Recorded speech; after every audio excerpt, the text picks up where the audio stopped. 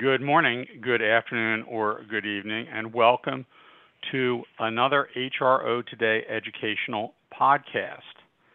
Today we're talking about the burning platform that is talent. Yes, the war for talent rages on. It's now in its 10,000th year of human history, and it's getting worse, not better. Today we're going to be talking with two executives from Korn Ferry. Korn Ferry is one of the world's leading human resource service, consulting, and technology organizations with services built around recruitment, talent acquisition, talent retention, and data and analytics. I'm Elliot Clark, the CEO of HRO Today. We publish HRO Today magazine. We publish HRO Today EMEA and HRO Today APAC. We're also the producers of the HRO Today forums held around the world, and we're the managers of the HRO Today Association. I'm joined today by two distinguished members of Korn Ferry staff. Korn Ferry, as I said, also, by the way, one of the leading providers of recruitment process outsourcing services and employee engagement and retention service, leading in the sense that they are perennially on our HRO Today Baker's dozen lists of service providers in multiple categories. We're joined today by David Napeloni, who is the VP of Client Services for Life Sciences and has been with Korn Ferry for about 8 years, and before that actually worked in the life science industry.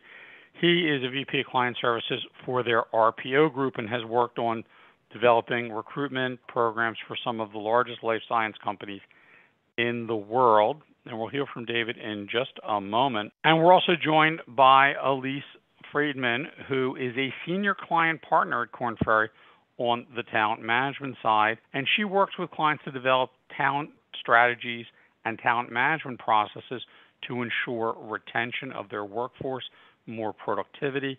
She's been with Korn Ferry for about 2 years, and before that spent more than 12 years with Willis Towers Watson, also consulting to some of the world's largest companies on talent retention and talent management topics. So, David and Elise, welcome to the podcast. Thank you. So, I wanted to start off by saying that we are in unprecedented times. You look at some of the statistics that have come out. 40% of employees say they're actively looking for another job. The media likes the term great resignation. I'm not necessarily a big believer in that, but there is a lot of pent-up demand for new jobs, new opportunities, and there is also a great deal of wage inflation. Labor economists would say, no, wage inflation isn't keeping up with price inflation, but it's really like watching two greyhounds chase each other. One's just a little faster, all right? So we really have a time where employers can't even give people enough raises to keep track with what a company down the street might pay them. So a lot of pressure, particularly in many white-collar job families around this. It's also partly driven by employees. After the pandemic, they're burned out. Okay, they're disconnected. They've been working from home, which doesn't necessarily build loyalty to organizations, and companies are trying to rework their culture to address that. So we're going to actually talk about these two things, how to get them and how to keep them. All right, so I'm going to start. David, let me go to you. We've seen a huge number of companies. They're all vying for the same, not only the same, some very hot job families, but everyone wants the top 10% of the market. No one ever runs an ad for looking for a mediocre executive. Everyone wants the very best, right? So what is sort of one key takeaway you can tell your clients at Korn Ferry that make companies more successful at attracting and or hiring talent versus the clients that you see who are struggling, right, who you would consider target clients because they're maybe vulnerable to recruiting? What distinguishes the really good ones from the ones where you can recruit their people? Yeah, thanks for having us, Elliot, first off. I'd like to tell you that there's only one and that there's a secret sauce, and there really isn't. It's a market that is evolving and changing faster than I've ever really seen in my entire career. Every 6 months to a year, there seems to be a newer emphasis on what's important to potential candidates that I think our clients are trying to adjust to. But what I'll tell you is there's an overall theme that seems to be prevalent across the companies that are doing it right. So let me give you a number of or a few different areas. So first, of course, you hit the nail on the head with the wage inflation. Of course, most of our clients now are re-looking at what their internal ranges are for positions to try to keep up with market conditions. This is a factor that I don't think anyone can deny at this point. And the almighty dollar absolutely is influencing many a candidate to listen, right, to the potential proposal from a recruiter or from a client, or even allowing them on a Sunday afternoon to check the Indeeds or different job boards. So salary is absolutely a criteria. But what I'll tell you is that I think more so nowadays, the benefit package, the rewards packages, the potential for a signing bonus, all fall into this category of benefits or secondary types of benefits that are influencing this final decision on a candidate. So if the potential for salary is initiating the concept of maybe I should look for something new, the idea of where they may go is really falling into that second category, which I think is, again, all of those benefits that maybe would have not been as important in pre-pandemic lives, but absolutely are nowadays. And it would, the other part that I would put into that is the work-life balance, which I think nowadays we should consider as a benefit. It's no longer a tertiary type of area that we would look at and say, oh, by the way, work-life balance falls into that category as health benefits. And it's very important to candidates to see that. Now, the last thing I'll say, maybe the second to last thing, is the EVP brand, obviously, to the selling proposition to a client or to a candidate on who the company is important. But I would wrap all of this up into candidate experience. I think the idea of how companies are engaging a candidate, the process by which they're putting them through, the days of multiple interviews are over. The idea of pitching to a candidate rather than being pitched to by the candidate, it's a new world. So all of these are factors. All of these are that one area that companies are doing better. David, do you think that, if you think about most job advertising, most employment branding, really lead historically, if you go back 10 years, 20 years, whatever, they lead historically with the job description and the job content. You will be a recruiter working in life sciences. Do you think they need to rethink that and really lead with sort of the workplace culture, the work-life balance as a more prominent aspect of how companies are soliciting candidates for the future? Yeah, I would argue, Elliot, that you'd have a hard time to find a established and what I'd consider a blue chip or top tier type of company that isn't leading their job description with a selling proposition to potential candidates. Here you get to change the world, or we're leading the industry with these types of products.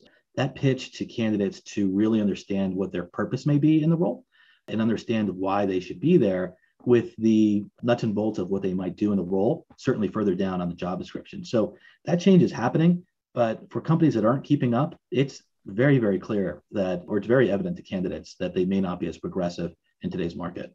And that impacts, you talked a little bit about candidate experience. We know from lots of studies that if some employee has a bad experience during the recruiting process, you can still buy them, right? You make a big enough offer, they'll take the job, but they're much more prone to being short tenured than someone who had a very positive process, right? You're in the catch 'em category. So your job and the Korn Ferry RPO team is out there to catch them. Let me turn now to Elise, whose job is to keep them.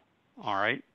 So we know that money does buy acceptances. You can buy people, right? You can pay them enough of an upcharge over where they are, but you can't necessarily keep them. Money doesn't buy loyalty. It might buy the acceptance. So we don't want to be in the rental market for people. Okay, we're not running the Airbnb version of employment. So what's the real retention story in 2022? Now that we're in we hope, the post-pandemic world, what do you see as being really critical aspects to employment retention? What are you telling your companies to keep doing, to start doing, and to stop doing? Great questions, Elliot. And I'd say that really the last 24 months have changed a lot for businesses, for leaders, for employees. And we've really seen the power shift from organizations to people, from profit to mutual prosperity, and for me to we. And what we've seen really over the last couple of years is a lot of people really stepping back and really thinking about their work and reevaluating what they're doing and why and who for. And Many of those people are choosing to make job changes. And I would say that a lot of the things that David said about attraction are also very similar to the retention area. The reasons that people are leaving are varied. Sometimes the work isn't fulfilling as much as they'd like. Sometimes people just are exhausted and want to do something different, or they've decided they just want to retire and kind of live a different type of life. There are a number of folks that have been able to leverage this into a nice pay increase. And we've also seen flexibility and remote work both kind of being a dual-edged sword in some cases. In some cases, employees are feeling a little bit less connected to the company, but in other cases, it's opening a lot of doors for employees and helping enable them a better work-life balance. So I basically say, kind of like David, you said, there's like no one solution. That with retention, there are no silver bullets. The causes are multifaceted, and so are the solutions. And I would say that, many organizations do start with a focus on money, but really they need to think longer term. And it's more about, like you talked about the candidate experience, David, it's about the employee experience and having a really strong employee value proposition and an equitable rewards approach. So in our research at Korn Ferry and leveraging our employee database of employee perceptions, as well as our KFI Institute, we found there are 5 levers that organizations can really focus on to help retain. And one of them is playing for a winner. The other one is somewhere to go if I stay. The third is a fair exchange. The fourth is control and influence. And the fifth is environment for success. And I'll kind of pause there, Elliot. Happy to give some examples of what we've seen clients do in some of those areas, but just want to pause to let you see if there's any questions you want to ask about some of the initial information I've shared. Well, first of all, I can't count above 3, so giving me 5 was overwhelming. I'm assuming that people can find this on the Korn Ferry website or the Korn Ferry Institute website at kornferry.com. The interesting thing, you talk about the employees needing to feel like they play for a winner, that they have purpose. But one of the things I thought was most interesting was that I have somewhere to go if I stay. Yep. Because now I'm going to shift to the other side of the table and say, David's pitch is you have somewhere to go if you leave, right? But most companies don't look at themselves as actually re-recruiting their own internal employees. So what do companies need to do now to re-recruit people as they're going through their career journey, right? So what are the things that you recommend they do? Yeah, that's a great question, Elliot. And a couple different things. I would say, first of all, I've had some friends and other colleagues over the years talk about they've been at a company for 20 years, but have had 5 different careers. So in other words, if they feel like they're learning and growing in their current company, so organizations really need to invest on development and career mobility and give people opportunities. And for example, one of our financial services clients, when they were looking at their population and doing their analysis of their turnover, they realized they were losing their under 30 employees a lot more than they were other employees. In fact, they had a kind of an unbalance. So they had more employees over 60 than they did under 30. And what they found when they looked into this and did some focus groups and some pulse surveys was that people felt like they had nowhere to go. They didn't see the career path. So what they did was they invested in a development program that involved job rotations and skill building. And after putting that program in place, they actually saw a significant decrease in turnover for their employees under 30. The other thing I would do, and I think, for example, that Accenture does this really well, it's again, how do you re-recruit employees that have actually left? And Accenture, for example, has a really active alumni network where they push out information about the organization, they share jobs, and they make it so that people really consider, okay, I might have worked, so for example, I worked at Accenture very early in my career, and they keep up with me. So if I ever decided I wanted to go back, it would be a really easy transition because they've created a network that could happen. So those are a couple things that organizations have done. That's great. And as for employees under 30, I actually count myself as 2 because I'm close enough to make that work, the math. So it is interesting because, if you think about it nowadays, speaking to our audience, you really have to be almost good at everything to be an employer of choice. Yeah. So you're going to be great at giving candidates a seamless experience that is a positive experience can't just be efficient. It's got to be that you actually seem to be interested in who they are and what they care about. And David talked about being able to change the messaging to include some of those cultural aspects, those work-life balance aspects as part of it. And to your point, Elise, about really thinking through, there are a number of different aspects of having a very positive culture that people will want to stay with. So, and by the way, to the folks in our audience, we do quick podcasts here. These are very deep topics. There's a wealth of information on kornferry.com. Korn Ferry is one of the leading providers of services around recruitment and retention. And as we all know, you've got to be good at both.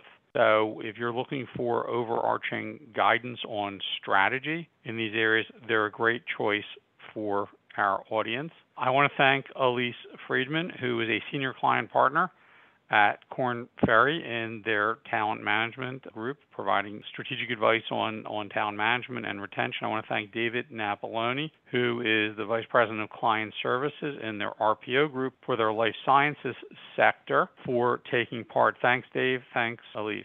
And I want to thank our audience for your time and attention to this HR Today podcast. Stay tuned for our next one, and we hope you found this interesting, exciting, and illuminating.